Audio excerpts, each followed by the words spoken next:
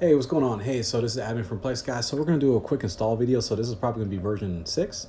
As always, yeah, there's just always a lot of damn changes.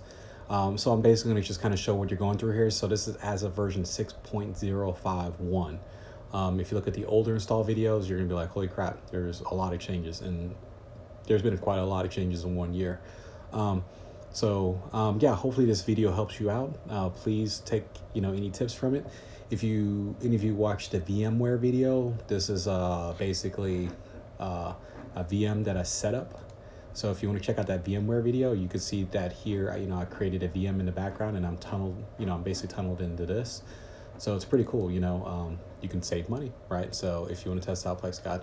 I usually tell people to use the Hertzner Cloud. If for some reason you have any problems with like doing sanity checks or any of that stuff, Hertzner Cloud is a good way to go. If you don't have the system resources, they do give you your own IPv4 address. This is not advertising. I just tell people this because there are people who have funky versions of Ubuntu, or they have a buddy who gives them a box, and they just have all kinds of issues. So Hertzner Cloud is, like I said, you pay like a euro penny per hour, and you pay no more than $2.50 per hour, per month. And when you reboot your virtual machines up like in 10 seconds, they do like some RAID 10 on the bunch of NVMe drives.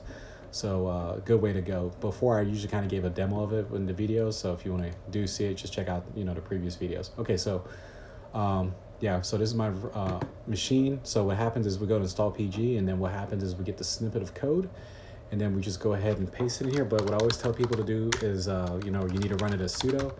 But to be honest with you, just run it as root, which can help eliminate most of your problems if you have any. So you can see we went ahead and we're installing the code. So this thing is kind of installs in phases. So right now it's basically installing updates. After the updates install, what it does, it takes a PlexGuide file and it moves it to your user bin. So after this piece installs, it's going to say, hey, go ahead and type PlexGuide. When you type PlexGuide, it executes another script, and it's basically going to go through and just start installing PlexGuide.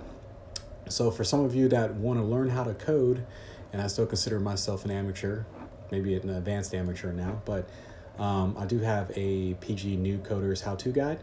I need to fill it more. So, I'm teaching how to fork GitHub desktop, so I'm going to have more tips for you. If you do check out the Noobs Linux series, you'll start seeing videos on like how to do certain things. So some of those videos may help you along with this, the Noobs guide. The purpose of PlexGuide is not only so you can learn how to just run PG and PG your thing. The goal is so you learn and get something out of this. The biggest thing is I was struggling with Linux a year ago, and basically I dealt with a bunch of advanced coders on Reddit, and they don't like to share knowledge. Other projects are boneheads. You know how the internet is. I'm one for sharing knowledge. So the reason PlexGuide got started was based off purchasing a domain name in 2016 and I started to document it on a Google document. So that's where PlexGuide comes from. So okay, so we're gonna go ahead and type PlexGuide. And so what you're doing is when you're typing that command, right? It's executing pgsh, and it's going to start going through all the stuff like, what versions, start building all this stuff out. So basically, if you're ever curious about the code, go to pgsh. This is what, as soon as you run PlexGuide, the actual command itself, just so you have a little bit of insight here. And, sorry for some of you may not care, but so you have an idea, is that it's going to say, hey, go ahead and, basically go ahead and execute PlexGuide. So trying to see where here. So it's going to generate an emergency key, and then it's going to go ahead and it's going to run through pgsh. So as soon as we run it, you're going to start seeing some of these things execute, like Ansible, rclone. I do have versioning control, which does help out quite a bit. So let's go ahead and type PlexGuide. And you can see right now it's installing the basics. So it's asking you if you want to agree. So right now we are on this part of the code somewhere. Or no, the pre-install right here. So this is what you're seeing right now. And so what happens is once this is done, it's going to store a variable. Long story short, every time you PlexGuide, you shouldn't see this over and over again. So you can see that now it's going to go ahead and install. And the PGs, all the install scripts are located in install. So if some of you are curious, there is an install folder. And the reason I want to teach you this is because if you make some modifications or you want to do some things, you'll be good to go. I know I'm bad with my alphabet. Install. There we go. Scripts. So you can see the pre-install. Let's see. So I was doing a pre-install, but I forgot what I called the actual starting one. But anyways, these are where all your scripts are for executing this whole thing. So right now, you installed the newest PlexGuide. You basically installed Edge, but I basically set it up where it installs and it's going to force you to pick a version. So for example, we're going to go with 6051. We're going to get enter, and it's going to clone it now, and it's going to kick you out. The reason is because Ansible just installed, and now Ansible is going to execute a series of commands to get you going. So we're going to go ahead and type PlexGuide here, and you'll notice installing pre-install basics. So it's doing that. Blasey. So now it's upgrading alias commands. And so what that is basically all these commands like T-Drive, UFS monitor. So it's a bunch of commands that you're typing. Even PlexGuide is a command itself, PG Edge. Upgrading server IDs. See that's that right there. So you're going to create an ID for your server. The ID is not really that important, but it's if you ever do a backup and restore, this is the name of your server that's going to sit on your Google Drive. And as I said earlier, keep it simple, stupid, KISS. So, I apologize. Some of you maybe don't understand the reference. Don't create a server and go like this, because if you create that, then you're going to have to type all that out when you do a restore. So I'm going to go ahead and call this just test server 01, Is this correct? Yes. So it's saying it's set.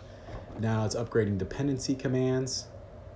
So right now it's installing all your basic packages. So like dependency sh. So it's kicking off a role that has all that stuff. So you can see right there tags dependency. So if you go look at the dependency folder, it's installing all of that stuff for you. See? So hopefully that helps you out. Okay. So if you're missing something on your server, you can add it there or even push it to us. So you say it says a text file. My experience roughly takes about, on a decent internet connection, maybe about 30 seconds, no more than a minute. If you do get a hold up here and you're here for like more than 10 minutes, there's something wrong. Should never take that long. But you got to remember, it's really, whatever you're missing is downloading each thing one by one, which can take a while. So the less there is on your machine, the longer that this can take.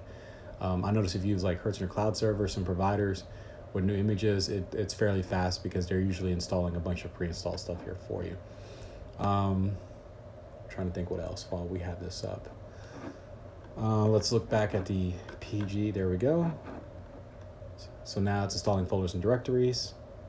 So again, you can see that it's just doing its thing. And the reason we have pre-installed folders here for you is because it's chain modding them with all the correct permissions. Now it's installing Docker. I can say Docker is probably one of the longer pieces here. It does work on, like, again, it works on Ubuntu 16 and 18. Docker is awesome because basically everything you're going to install now is a bunch of virtualized containers. So, in the past, you can take Ubuntu and just install Plex, and you can install all these programs on your machine. But the problem is if you install something, you run into a thing called dependency hell, and you may end up messing up something or goofing something. You don't want that to occur. So by creating a bunch of virtualized containers, basically you're creating so basically like when we install Plex thinks it's running by itself on its own machine. It's pretty cool.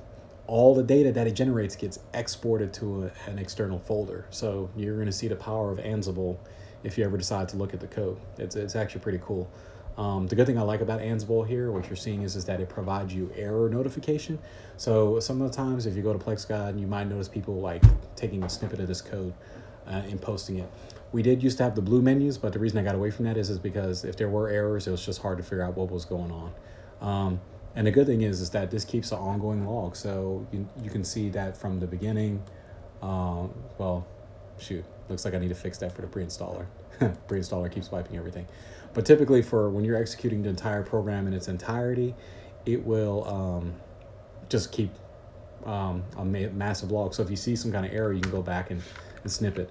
Watchtower, basically what this is it's a program that updates all your containers. The reason I have options here is because If you update all your containers automatically, there might be a bug in a container and you might not be too happy with that. So if you can say never update containers, in order for you to update them, you either have to reboot your machine or you have to rerun it through PlexGuide. I set this up because some people don't like their Plex being updated, because there was versions of Plex where like all the covers stopped working and all those other issues. So, or you can say update all containers. So whatever you want to pick. If you need to go back, you can go into settings and you can change this so it's not, life altering. That it's not life altering that you made a mistake here. So you can see that it's documenting everything. So shouldn't be too much longer. So yeah, the install process has been fun. If you're ever bored, go to the my YouTube series link and click the very bottom video and see how the install for PlexGuide went like 8 months ago. So December of last year. Yeah, crazy. So PlexGuide, like I said, originally started the documenting in 2016. I was doing it all in bash scripts, and I noticed people all over the web having different techniques. So this edition is very important. If you pick the wrong one, you're typically going to have to uninstall it or wipe your box. There is a variable in that is set in place. So if for some reason you picked the wrong one right now, just go to the Wikipedia and look up the PG editions, and it will show you a command so you can delete it, and this will come up again. The reason we don't allow you to switch is because there's just too many variables and too many things that go on between all of them. So because if you switch between one to another, you're going to bork your entire box. So make sure you pick the right one. Typically G drive is the one that you typically will use. GCE Feeder Edition specifically for Google's cloud. So we'll go ahead and pick G drive edition. Excuse me here. So now you can see we installed PlexGuide. So that's pretty much it. So in the future, if you ever need to update it, you just type PG update. You pick what you want. So if I want to go back in time, I can. So if I see like really borked versions or reasons why it's worth upgrading, you'll see me take out one. So you might be like, well, I love 6.4.0. It's not good to, there's a reason why I took it out, because it may contain a Docker bug or some other bug that I know that's critical. So you can see between 3.8, 4.8, I kind of typically declare them safe, but if you go back, they do have bugs, but they're not critical. Edge is like what I'm currently working on.